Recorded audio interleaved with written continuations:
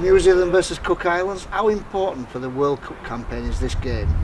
Massively important for both sides. So with the NRL season finishing in 3 weeks' time and 7 weeks of the tournament, there's going to be a big chance that a lot of the players wouldn't have had a fixture for 4 or 5 weeks. So for us, a bit of a coup we felt in terms of getting this game on board, and having a Doncaster is a great advantage as well.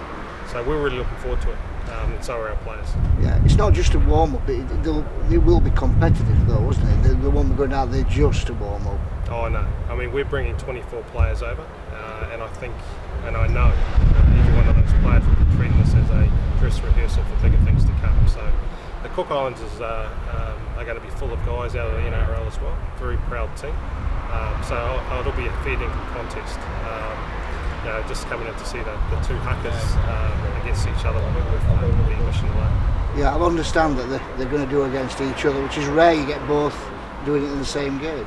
Yeah, and Tongans and Samoans here for the World Cup as well. The crowds will get to see 4 real different but as emotional huckers. So we're looking forward to hopefully displaying a new one. The Cook Island one is very provocative. It lays down the challenge. So as I said, the game will be fire and brimstone, that's for sure. Yeah, and your league hasn't finished over there yet. So when will we get the players together? Well, we name our squad 2 days after the grand final in the NRL, which is October the 6th. So October the 8th, we'll name our squad. We'll come together on the 12th and 13th in Sydney. We'll have a mini camp there before we make our way over to Doncaster. And are you, you've got the World Cup coming up. How confident are you of winning that again, because you're the champions at the moment? We are champions, but it was 5 years ago, and obviously I think the Australians go into the tournament as deserved favourites. Being on English soil, they probably go in as second favourites. We haven't beaten England up here in the UK since 2006, which is a long time between drinks. We haven't been in Australia since 2010.